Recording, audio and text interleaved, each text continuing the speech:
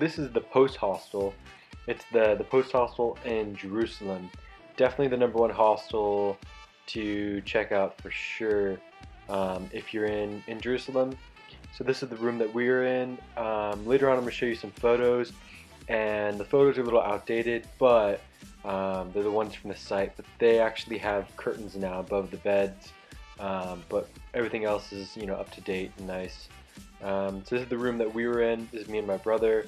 He was in the bottom bunk, I was in the upper bunk. I think he was in the lounge hanging out or working on some stuff.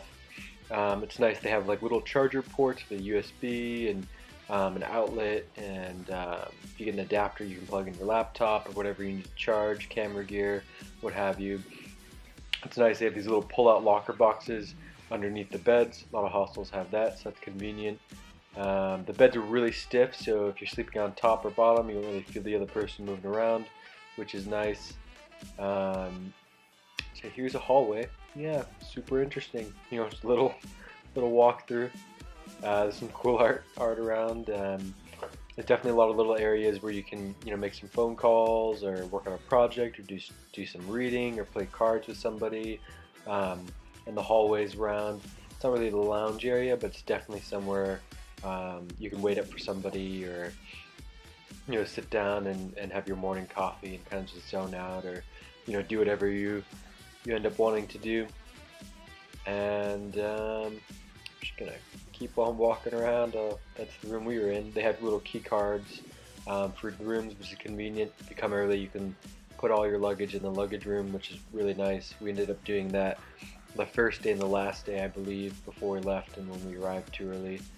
Here's a nice little lounge room. You can just hang out and do, we have a conference or hang out or play pool or have some beer.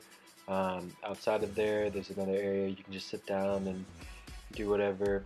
Over here is where in the morning they have the coffee and the juice and where the breakfast and whatnot. The bars in that back area. Over here is another view. When you walk in, this is what you'll see. So the breakfasts are really nice. They're, I think, the same every day. They have shakshuka, a lot of different vegetables, hummus, bread, olives. You get different coffee, orange juice, whatever drinks.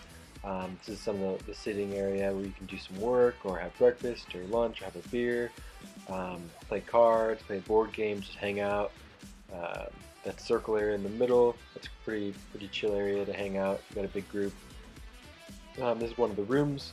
They have, okay, so back to the hostel. This is that same little circle area. You can just do some reading or check out what there is to do in the city. Back at one of the rooms. This is one of the private rooms. It looks like they got a TV, got whatnot. I need to flip this stuff around. I shouldn't be swooping back and forth between the rooms and the lounge area, but that's what happened. So again, the private rooms, they have, it's a nice clean area. You got a good view of the center of the city. That's that main strip where there's a monorail or a tram that goes up and down. It's not a monorail, there's 2 tracks.